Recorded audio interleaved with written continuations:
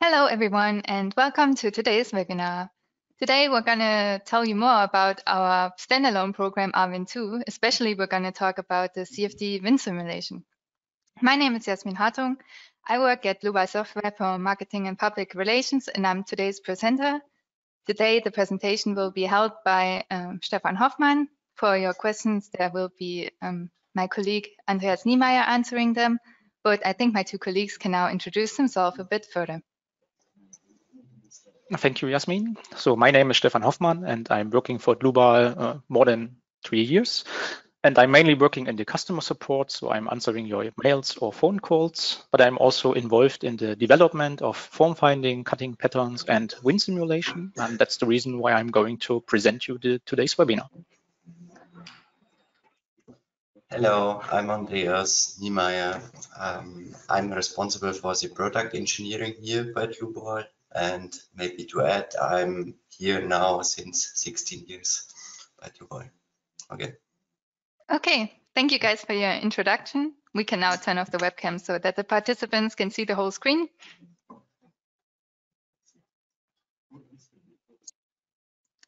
So quickly before we'll start with the presentation, I'd like to tell you that you may ask questions during it. For that, you can just use the panel that will be shown on the right side of your screen. Here you can see it.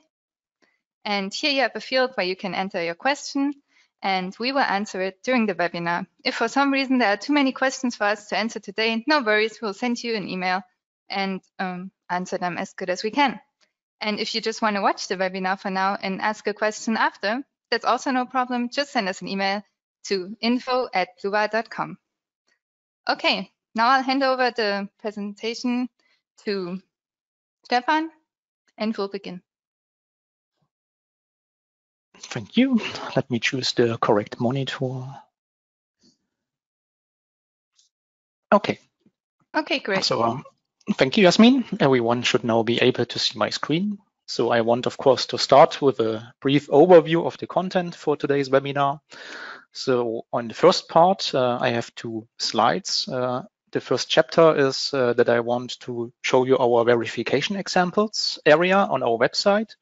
I'm not sure if you already know about, but we have a lot of content on our website where we show, of course, some frequently asked questions or also knowledge-based articles.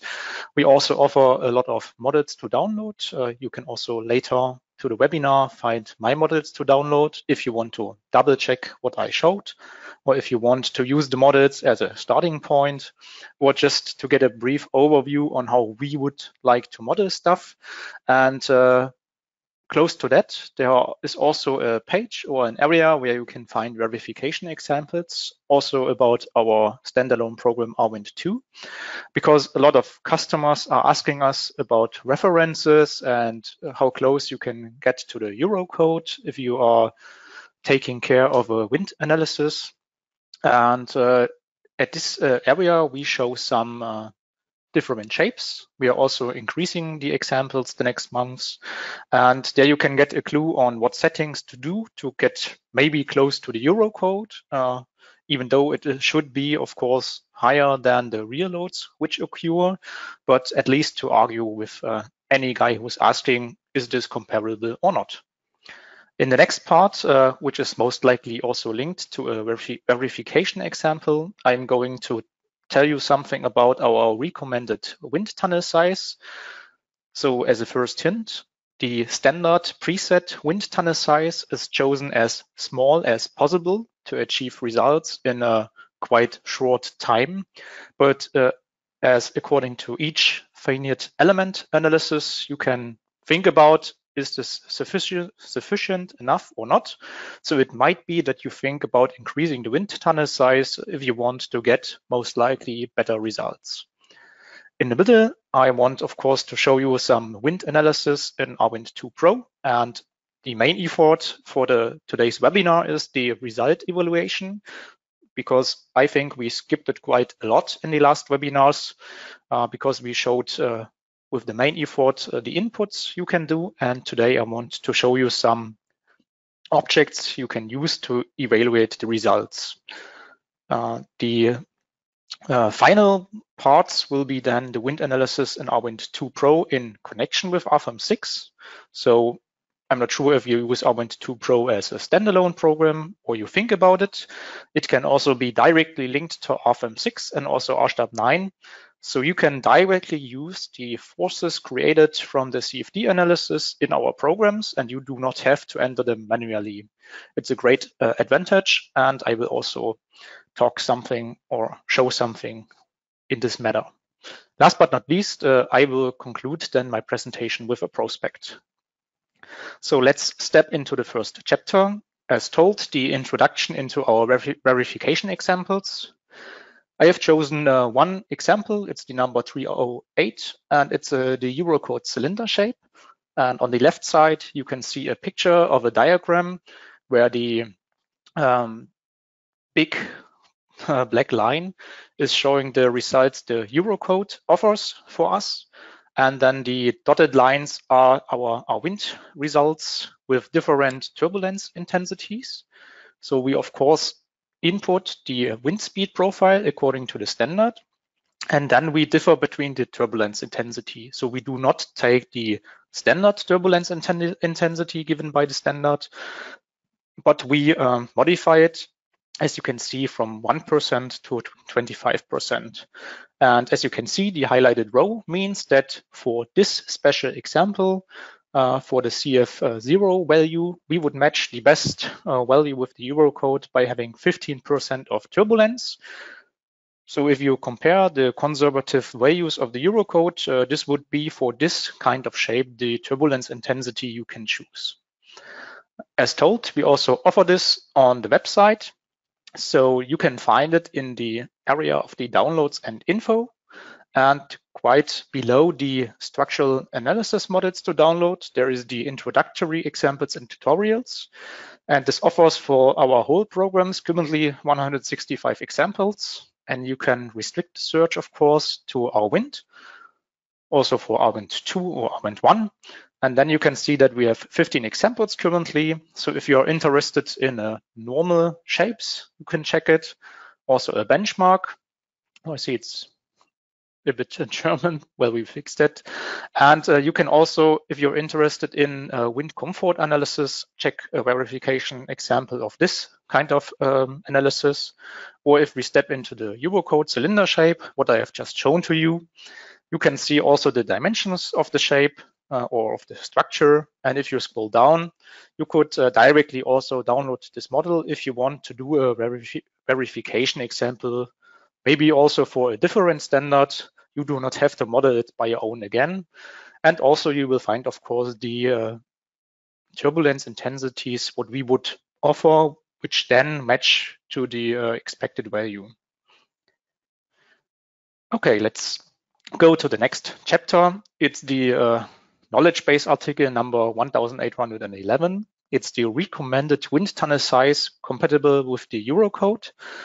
And it's most likely for the same verification example of the cylinder we discovered, most likely, of course, by checking the results, that with the normal default wind tunnel size, we are quite higher than the Eurocode would offer it.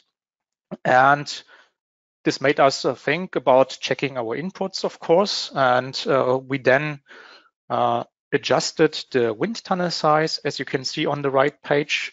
So you see what we would recommend. It's also written in the knowledge base article, but it's quite bigger than the standard size.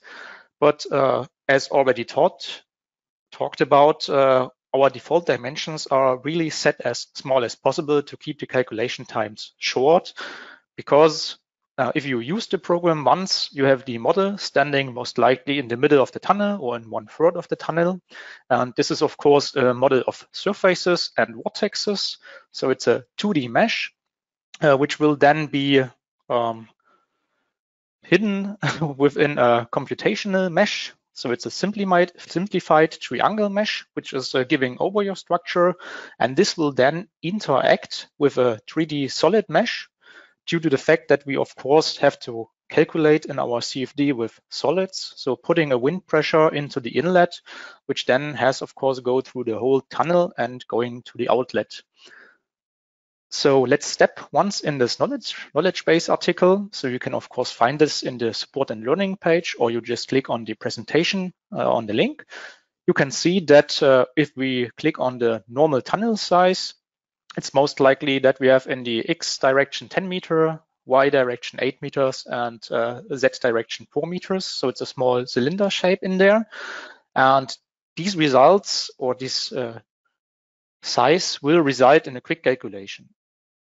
So if you now compare it to the recommended size, which is at least in the X direction 10 times higher, and you can of course compare the values, what is then the recommended size? You can see that the wind tunnel is enlarged by a lot. So I would propose, by doing a quick calculation, you can of course use the default wind tunnel size, which will for this example take 23 minutes. And if you increase it then by roughly 100% the wind tunnel, it will give you most likely a doubled time of calculation. But checking the results compared to the Eurocode, it's now the green dotted line, you can see that these values match quite better. So it's not having a high CP value in the front of the cylinder compared to the Eurocode. So it's of course every time weighting the calculation time against the quality of results. But as you maybe know, you can also do a batch calculation. So you can most likely do quick calculations during the day to get some results, to do a pre-design and let it run overnight maybe if you have the time, and most likely maybe also get better results, what you would expect. So you can have a look into this knowledge base article and check what we propose. I will as a conclusion later on the prospects also tell you what is planned by the standard wind tunnel sizes we offer. All right, so these were the two slides I wanted to show at the beginning, and let's now step into my model file. So today's webinar is not about how can I model a silo, which is standing on 4 pillars. I already created the model, since it would then take more than 1 hour if I would model it with you and do a result evaluation. We now have this model. You can as well download it. It is exported from RFEM 6. So I created my main model in RFEM 6. Please always take care that if you usually have a look on the isometric view, our X-axis is going from left to right, and it's most likely a bit confusing, but our wind inlet is going into the global X-axis. It's most likely turned a bit, but if you are aware of it, it's quite easy to know about. So about the rough dimensions, I'm of course using the metric system. You can use the measure distance tool if you want to. You can see that my pillars are most likely 5 meters high and having a spacing of roughly 4.8 meters. And the total height of the structure is roughly 18 meters. And well, it's a silo mentioned to stand on pillars that a truck can drive under it and get filled with the inputs which is inside the silo. But for today's webinar, I did not insert any forces in the RFEM 6 model because for today, it's only about having a look onto the wind analysis. So what I have done is, if I shortly step into RFEM 6, because I have exported it from RFEM 6, you can see that I have modeled with members on over here and surfaces on over here. And if I export my file from RFEM 6 or also RStab 8, I am able to export members. If you would in here use the export function of the IFC file and you would import this into RWIND, you would lose the information about the members, because transforming the member forces back to RFEM 6 is the only effort we do by using the members. If not, it's sufficient enough if they are just surfaces. Just keep it in mind if you are missing the member forces in RWIND, which are only calculated for the primary model. It needs to be exported by one of our programs in order to really receive member forces. I will later on show you the results. Otherwise, you can of course also get a surface pressure if they will be exported as surfaces. What a great advantage of RFEM 6 is, that if you check the model parameters, I have set my location to Germany, Leipzig. There is one office for of Dlubal Software. And I have then chosen the wind profile according to the standard, where this is taking Leipzig, Germany from the GeoZone tool, and it is then directly creating the wind profile according to the standard for me, for my wind velocity, and as well for the turbulence intensity. So I will later on go more into detail in RFEM 6 onto that, but just if you are curious about my simulation parameters, the wind profile can, for RWIND, only be created with the direct link from our programs, or you can of course use your own calculation Excel files or get these data somewhere else. Okay, so let's maybe start with a brief introduction on the settings I did. As already told, this is already calculated. It took roughly 9 minutes on my normal laptop. So if you check, for example, for the mesh inspector of the tools, you can see that the mesh of my introduced object is quite fine. Why is this the case? Maybe if you introduce some IFC file by your own, it might be that this is quite coarse, your mesh. It's also an advantage of RFEM 6 that, as you can see, my RFEM 6 mesh, which is also that fine, is transferred into RWIND. And then it needs, of course, to be split by a half to get these triangles, which are necessary in RWIND 2. So if you're curious that your mesh is not that good, it might be that the mesh from your file you import is quite coarse. So you need to split, of course, your geometry. If it's a stereolite model, for example, it might be that you have to split it already in the cut file. But using RFEM 6, for example, it's quite the mesh we would expect. So let's double click on the wind tunnel. You can see that it's roughly into X direction 80 meters. And if you just click, for example, to adjust it automatically, adjust the model to standing on the ground automatically, you can see that these are the values I just took. So it's for this shape, a quick calculation, but as you maybe can think of, it's a round shape. So it may be necessary, as shown, to increase the wind tunnel size or also to use the transient calculation. It's up to you, but I have chosen the smallest wind tunnel size. Let's sum it up like this. Then if we jump to the simulation parameters, I have chosen for our quick calculation a steady flow. So if you're aware of RWIND 2 Pro, you can of course also calculate the transient flow. And you can see, as already talked about, I have an inlet velocity. The rest is standard values I just left, chosen by the program. And you can see my wind profile is higher, or the wind speed gets higher, the higher I get in my structure. It's of course according to the standard. And if you're sometimes confused how the wind speed is calculated, it depends with the factor, of course, to the inlet velocity. So if you would now switch the inlet velocity, you would of course also switch the final wind speed profile for the graph. So these values most likely belong to each other. So it's no different value, because I already had such a question. And this is the same for the turbulence intensity. It's given by RFEM 6. So I've just used the reference to hand it over. This is also linked to the turbulence intensity you enter in over here.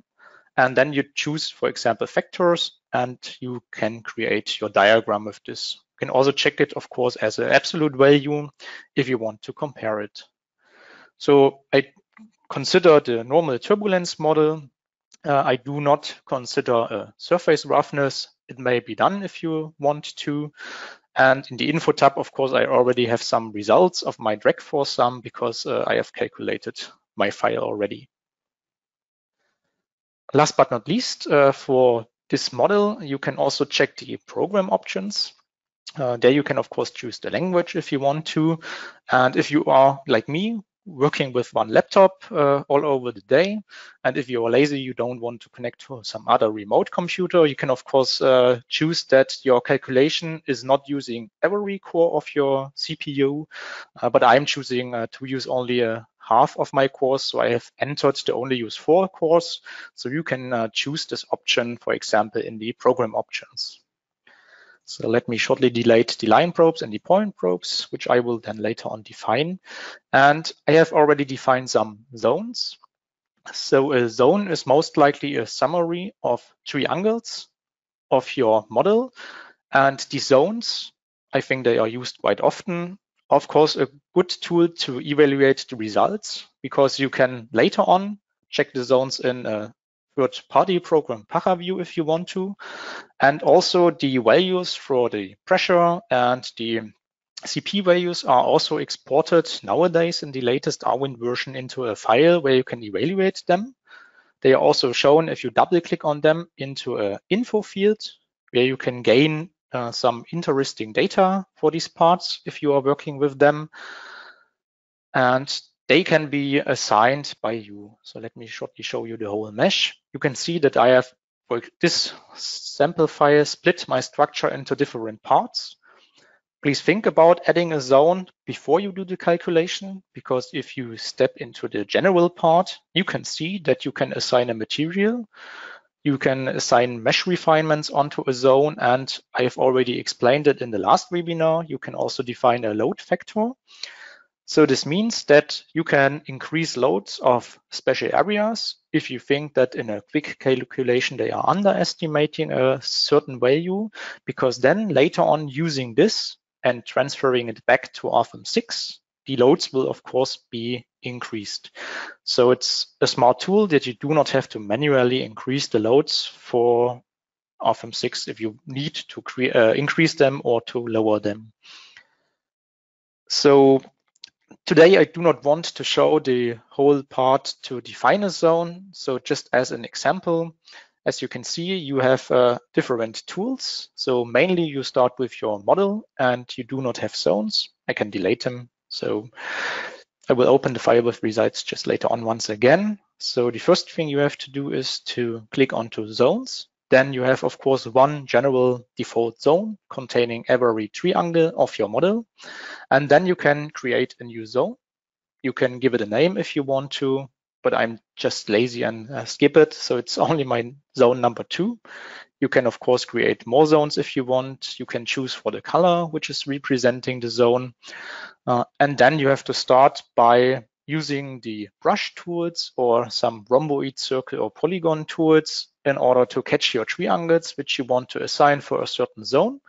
So I usually would start to have a look onto one direction.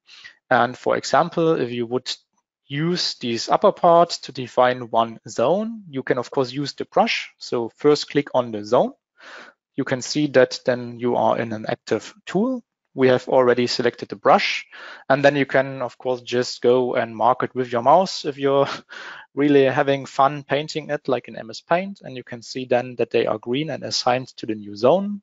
Hitting the right mouse button will finalize the option, or you would just click on number 2 and you select the rhomboid, and then you can click once, move over to the right, click a second time, and then every triangle which is fully inside this rectangular, as you can see, I also cut those bottom ones a bit. Only those are assigned to my zone. So it's not like an RFEM 6 going from left to right, everything which is fully inside, or right to bottom left, which is cut just a bit. It's a bit different. Well, it's a standalone program. It's a bit different code. So if you have assigned this to the zone, the next good part is that you could now also choose the sections and only display now zone number 1. As you can see, now my top part is gone. So this will also make it more easy for me to maybe define a next zone now. So if we go to zone 3, you could also choose a polygon and try to define it maybe by certain clicks. Double click at the end. It will then highlight all zones that you can get a graphical overview, but you can of course once again go back and only display zone number 1 and go on, for example, with the brush by clicking on zone 3, mark elements, see if they are correctly assigned, go once back and so on. as told, I will not fully show on how my zones were created. I will just open my file once again. As told, you can of course download it with the zones I assigned. And what is the biggest advantage? I will now show when stepping into the next chapter, so the result evaluation in RWIND 2 Pro. So as told, we now have our one wind direction. Wind is blowing from the inlet to the outlet, interacting with the structure. Please take care, of course. Our model is not moving at all, so it's most likely being infinite stiff. But the volume elements with the CFD open foam calculation is, of course, interacting then with the pressure and our structure and giving us some simulation results. So the first results, which are available on the left side, are mentioned. Let's start with the surface pressure. So if you are curious and only seeing small letters on the right side, and you're not an, let's not call it pro user, but having a lot of clue about the program, I think it is smart if you go into the view, navigator, edit bar options, and just show the icons with the text. And usually then you will have the explanation on the right if you are curious on how to get them. So we now see our pressure forces on the original model. The first information we get after the calculation, it's maybe a bit small, but you can increase it if you want, is the drag force sum on our original model and on our computational mesh. So all in all, we have not only two meshes, we also have the solid mesh in behind. So we have a lot of meshes and they will interact and transfer forces onto each other. But you can compare the original model drag force with the computational model drag force. You can see they are close together. If there is a high gap, it might be that you close openings in RWIND, which is of course possible if you want to ignore inner wind forces. But please keep in mind, if we would, for example, close this part, the wind forces acting on the closed area will not be redistributed onto the members, like thinking of a window. For such a redistribution, you would need, for example, in RFEM 6 load transfer surfaces, because they would then, as expected, having no stiffness and transferring the loads from an opening to the members. So this might be the case, or maybe the mesh is in total a bit coarse, but it's a first hint on what to compare. So the free stream velocity is most likely giving on the highest part of my structure as a comparable value. What you can most likely also activate in the surface pressure is the results on the computational mesh. So you can see that now we have triangles shown. This means that, going back once, I have here my original model handed over from my cut file, so RFEM 6, into the wind tunnel. I did ignore the surface thicknesses. So you can imagine it's one surface without having any thickness in its thickness direction. So it has a front and a back value at the same time. So just keep this in mind, that such a triangle can have two values. Of course, since my structure is closed, we do not have any inner pressure, but we do have a front and a back. This changes once we go into our computational mesh, because this is then a mesh creating triangles, so surrounding our original mesh in order to have triangles for the CFD analysis, what we need. And they do have, of course, now also a front and a back. But mainly you will only have now one value because we have a certain thickness now. Maybe you can see it later on if I show you some forces. So the first thing I would activate is to show the drag force. So you can see that this is most likely a sum of our forces for this wind direction, representing a 3D vector. I think you can experience that if we have such a tall structure, that the most loads should be into the global X direction, depending on the wind speed I will put onto it. So it's quite okay. You can also represent these values for zones if you want to. So you can just click onto sections and then, for example, only choose in here the zone number 2. So don't worry about this shape because it's the, as told, computational mesh. If we would go to the original model for this zone, you can see that it's of course having sharp edges because it's my original model. And you could see that there is a suction of roughly 10 kilonewton going on the top part of my structure, and the main X-force should of course go onto the middle half, being the tallest point, and having the highest area of influence, and leaving you with roughly 52 kilonewton. So this is a quite nice value to catch, and it is also given out for zones, also for single models if you want to have a look later on in my 8-part silo. So the next one is the CP coefficient. The color scale will not change because it's usually also bound to the surface pressure, and it's of course higher than 1. As told, it might be that for this structure we should use a bigger wind tunnel, leading to a longer calculation time, but this can of course be done overnight. So these are the 2D value results we get. You can also display 3D results for the pressure field. So let my computer shortly load it. And this will represent of course then the solids in the pressure field and their results. So as you maybe can imagine, by reducing the reduced domain to show the full wind tunnel, this is our full wind tunnel with our, let's call it, small model. You can see that the main effort is of course to have a small mesh as possible, but it needs of course to interact with the boundary of the model. So it needs to be refined around the model. This is done automatically if you want it. And you can still evaluate the full 3D values. I will later on go into the clipper. The next one is the velocity field. Let me once quickly again show only the reduced domain, which I will also talk about, but you most likely do not need the values at the inlet and at the outlet. So we mainly show a reduced domain around the model because this is the point of interest most times. So the velocity field is giving you the velocity of the wind in the unit you chosen, so meter per second in my case. So you can see that, of course, the wind will interact, getting slower, going around the model. If you go to show a certain area, for example, I will show it later on. And it will be a graphically evaluation possible.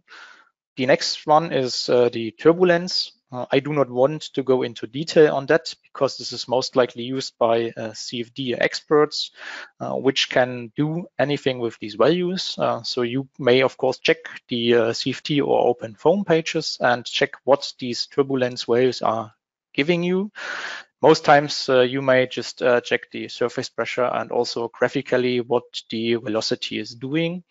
So if you don't like the mesh view with the velocity field, you can also use the velocity vectors, which can then display it quite smarter. There are also streamlines, which will show how the wind is flowing around this silo. And as told, I have exported members via RFEM 6. So you will get also for our members, which were in original members, some forces. And if you want to know the value, you can go into the view navigator and check on the values. And then you can see that this amount of forces is going into our members. Of course, it's only the member area which is then put into the wind. Okay, so that was most likely a quick summary of our simulation results. And now I want, of course, to show you how you can evaluate the results in RWIND. So the first one we already talked about are the zones. So you can check the zones and their resultant forces. The next thing is, if you want to do a documentation, RWIND does not offer our own printout report, but you can of course check into the print to clipboard or just print options from RWIND. So you can use, I did already clip, the print preview in order to see some results. You can, of course, also adjust options if you want to have it landscape or something, and then you can copy this. And this can then be put, for example, in Word, because this is not a paint file, so not only a bitmap, but it's a combined scalable vector graphics and a bitmap. And this could later on be copied and also put into the printout report of RFEM 6. Another way would of course be that you use a normal snipping tool. So we most likely use Captura, where you can just make a screenshot and then use these pictures for documentation. Okay, so the next point I want to show you are our three, or most likely three objects to result evaluation. I will not start in a order. I will start with the last one, the point clouds. So a point cloud is an area of points what you can assign graphically, for example, and they can be used for example, to display streamlines from a certain area. So you can choose by displaying the streamlines and that they should only go to your point cloud, number one, for example. And for these streamlines, you can as well also do an animation. So you can see that the wind is flowing and how it is flowing around your structure. And if you want to go crazy, you can of course use the real speed. So this would be the real speed compared to our size of the building. But I would like to prevent to do that. But if you want to do it for a smart documentation, you can do that. Okay, so these point clouds can also be used for particles if you are doing a transient calculation. And you can imagine, of course, that this will most likely represent the smoke you're putting into a real wind tunnel, for example, comparing on how the wind would flow around your building. So you can set these clouds also in 1D and check how the streamlines will divert on our round shape. So going around the structure and also maybe having some turbulence at the end of the structure. So most likely it's, I think, only a smart graphical representation, but of course easy to use. The next one, I think used more often is the line probe. So if you want to start with a new line probe and you did not experience a first warning yet, you can see that if you set it graphically, it redirects you to the graph along the line tool. So this one is on this side on over here. So if we once click it, you can see that we now have most likely a clipper plane laying in a plane you decide. So you can choose global axis or also rotate it. I will just use it for Z and define it at a height of 9 meters. And then you are able to create your line. So you would start and picking some points on your circle in order to define a circle. And once you are finished, you click on finish, and you can then gain values as a diagram along our 360 degrees of rotation. You can later on, of course, also adjust the line probe if you hit it too far, like I did. So I'm a bit far over the total length. And the main effort is that you can now save it as a line probe. So if you click on save it as a line probe, you can, of course, think on entering some name for it. I'm also lazy always. And you can double click on it, gather the values. You can choose on what data source of mesh should be used for this. And you can also once again right click on it and display the graph. So displaying it, you can also export it. Of course, if you want to, you can print it. But you can, of course, also use just the values by double clicking on it and show the results on over here. If you want to export them or to Excel or to draw your own graph. The next good point are the point probes. They can be defined by right-clicking and entering a new point probe. So I usually tend to set them graphically. You can, of course, also import some Excel files. And if we now would, for example, check the front, you can just randomly set them and say apply. Of course, they do not look smart now. So I would just point a step back into the probes, double click on them and see, well, okay, I was lazy and did not hit the full correct Y value. So you can later on, of course, also adjust them and say, okay, yes, I think I did one too many. Let's only do 9. Say, okay. And you can see they are now rearranged in a smarter manner. And this can be used, of course, also to do screenshots, for example, in order to document the probes. You can also, once again, double click on it, show the results, export the probes if you want to. You can sum them up in a group, or you can also, once again, hide them or show them. Depends on you what you like to do. So by having a look on our 3D results, for example, let's go into the velocity field. I already shortly talked about the reduced domain. So mainly this is set by a certain factor by us in order to not fully show the whole area, because it's always up to graphic cards and computer capacity, how long this will need to load. So you can quickly edit the reduced domain via this button. So this would leave you by some sliders, so you can increase it, or by just clicking on the slider, you can of course also adjust it manually, hit apply. Then this would edit your reduced domain. You can see they are loaded into the working storage, so it will need to recalculate, but this way you could increase the reduced domain which is shown, or if you're really interested in full values, you just hit once the button and you do not restrict the results to show on the reduced domain, so on the total domain. Having a look on these results, we would now check the clipper, which is most likely a slicer, I think, for surface results. So we can once, what do we want to see? Yeah, I think it's the 3D results. You can quick choose between some global axes by choosing the X, Y, and Z value in order to display some certain cuts. You can move the slicer if you want to have it cut like this.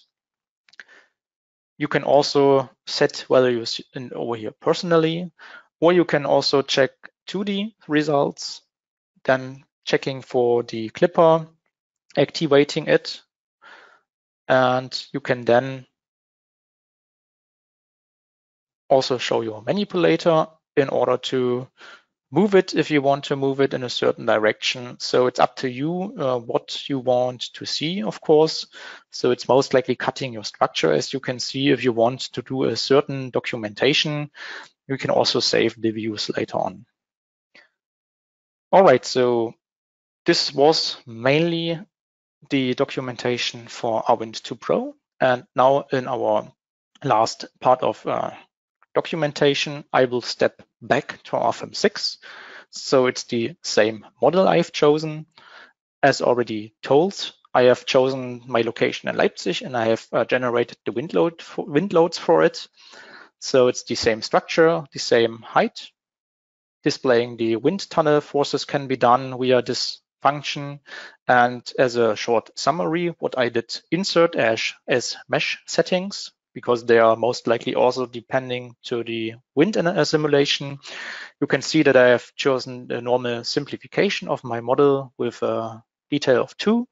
I have the middle optimized member topology.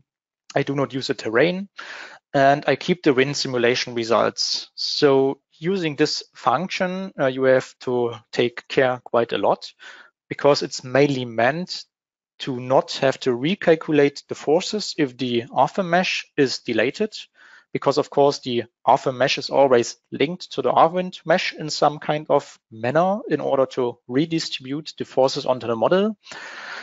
This option should most likely only be used if you change a material without taking roughness into account, or change a support condition, because this would not have any influence on the results which may be redistributed on your RFEM model. I do not consider the surface thickness because I think it's not necessary in my case. And I do not run RWIND in the silent mode because I usually like to check what is exported to RWIND before I start the calculation.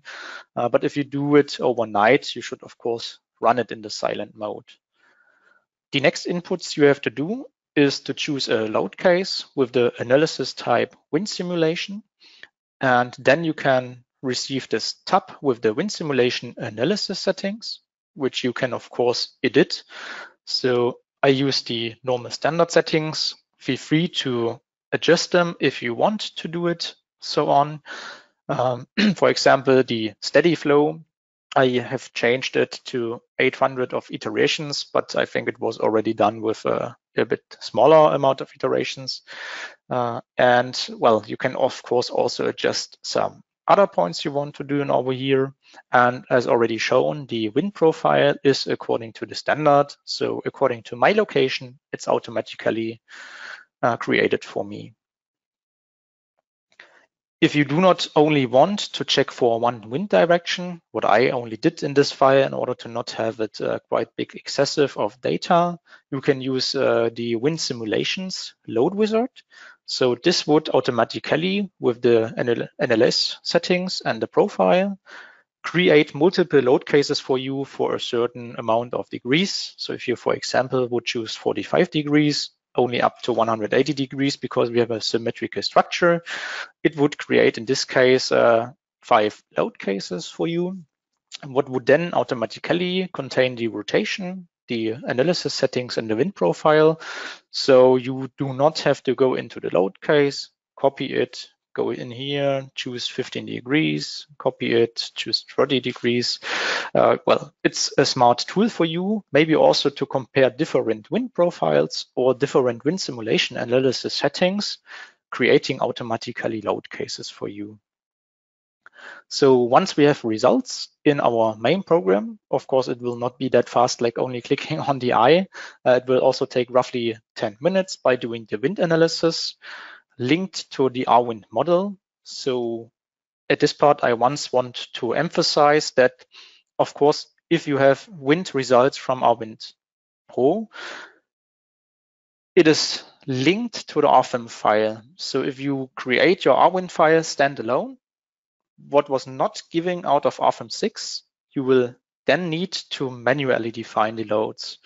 If you choose the way like we do to create a model in RFEM 6, or maybe import an IFC file to RFEM 6 and handing this one over to RWIND 2, you can step into the program, for example, via this button. Then the link is there. So these forces will get redistributed onto my model. So it always needs the link. Of course, otherwise it might be a complete totally different mesh and the program will never be able to redistribute the forces from RWIND 2 back to your RFEM model. If you want to do a result evaluation, the first part I would check is the distribution of loads, or maybe also I would, as first part, go into my static analysis and check the total loads into my certain directions. They should be comparable to the loads on the simplified model, no, on the original model, sorry. And then, well, if they match, you should not worry about that the load distribution may be corrupt. But usually I also tend to show the local PZ values, load using RWIND. Keep in mind that it might be necessary for graphical representation that all the local Z-axis of your surfaces are showing into one direction. This can be set in RFEM 6. So it looks quite okay, I think. We have a minus value because my Z-axis are pointing outwards out of the silo.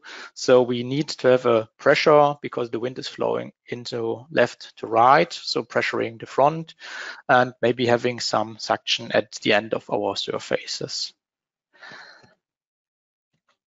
If you would like now, because we have chosen that we want to keep the results from our wind simulation, you can now also adjust the mesh, for example, making it coarser. Hit OK and apply.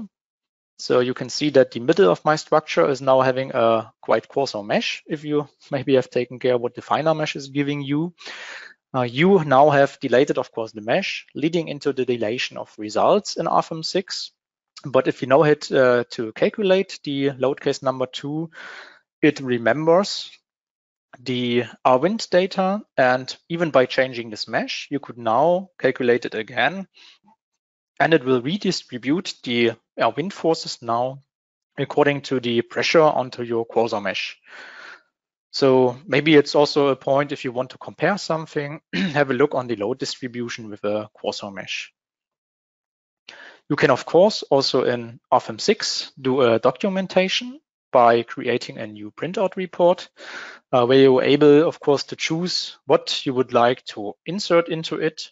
So I would just quickly use the preset, not taking care about anything, hit save and show. You can now still in RFEM 6 work in the model, and it will open the printout report for you with the basic stuff what is inside it. So for example, only a summary of the wind profile. So I will only smaller it. You can now, for example, also go into your wind profile and choose to print it into the printout report.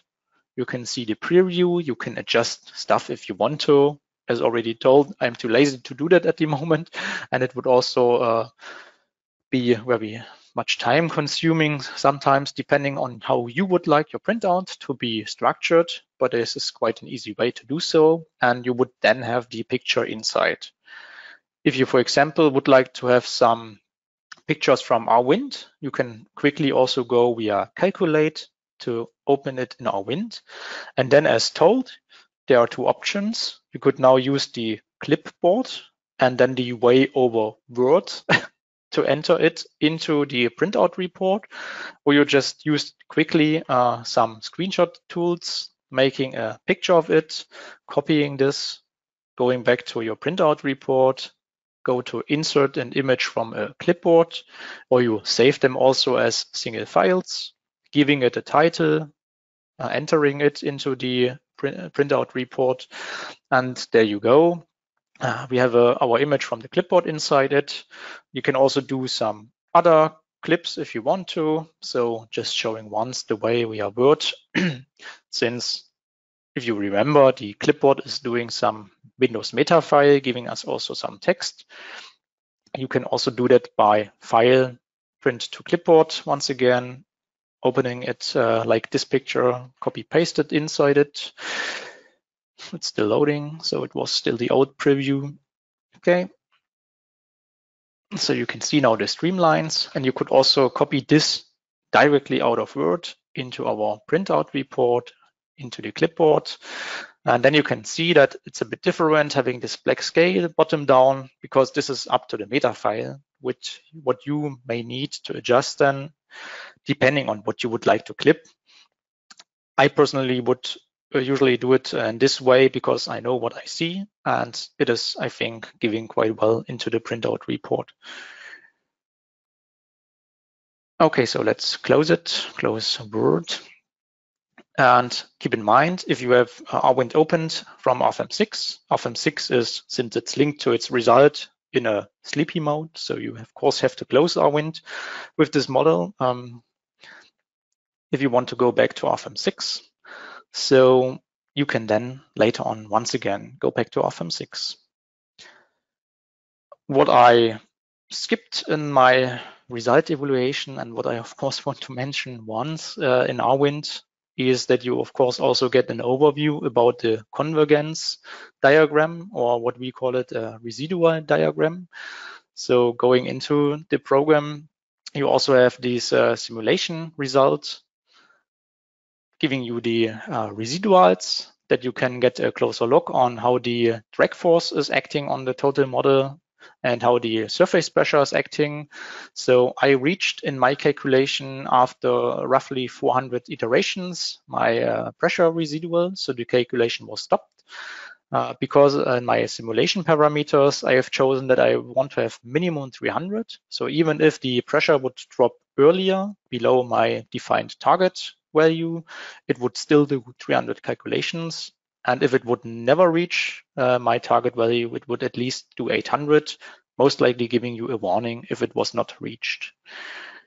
Okay, so last but not least, I will step back to the prospect to conclude my presentation and today's webinar from my part.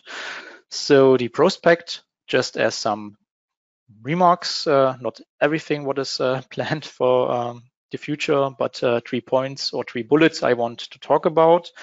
We, of course, plan to add more verification examples, giving you the chance to check what inputs might be necessary, and maybe also to argue if the results can be taken or not, it's of course highly discussed if the Eurocode is now the standard to be used, or if you can of course also use CFD analysis results. I mainly think that if you are able to compare your digital wind tunnel with real values in order to see that your model and the inputs are matching most likely a real situation, so like fine-tuning your CFD or FE model to the correct physics, I think you can use the wind loads from RWIND because then you can think about that the results and inputs are correct. But this is always, I think, up to your standard and the guy who's maybe also having a look on your file and calculations. The next bullet point is the preset wind tunnel dimensions. I have summed it up as fast and inaccurate versus slow and accurate. It's really just as a bullet. It does not mean that the fast and small wind tunnel leads to inaccurate results, but mainly the finer the mesh, most likely depending on singularities, the more accurate your results. We would like to offer there more options that you maybe have a quicker set of your wind tunnel and you do not have to think to factorize the wind tunnel by your own. And last but not least, the suppression of warnings and errors in a batch calculation. So having it run overnight via the project manager by having a view on different wind directions. Sometimes you would get such a warning if the residual was not reached, that they might be ignored later on, summed up in a list and to be given to you in order to evaluate. But you do not have to watch the calculation the whole time in order to press OK, just that the batch calculation will not stop. Okay, so far so good.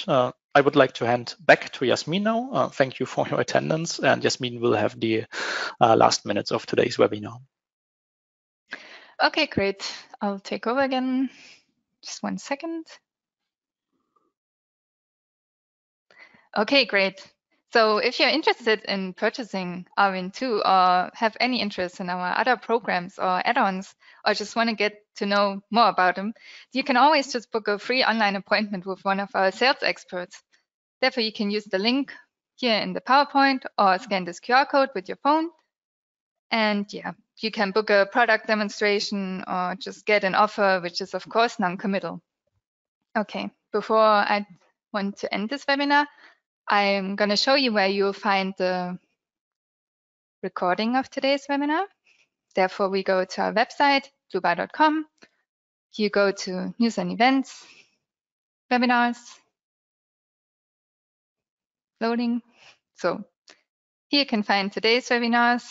Here you can also find the upcoming one. Just note that this time it's on a Wednesday and it's from 10 to 11 a.m. So now you can go to today's webinar. Around here, you'll see the recording tomorrow. Here you can find the presentation slides that we used. And here you can also find the models that were used in today's webinar. Great. So lastly, I'd like to thank Stefan for his nice presentation. I'd like to thank Andreas for answering all the questions.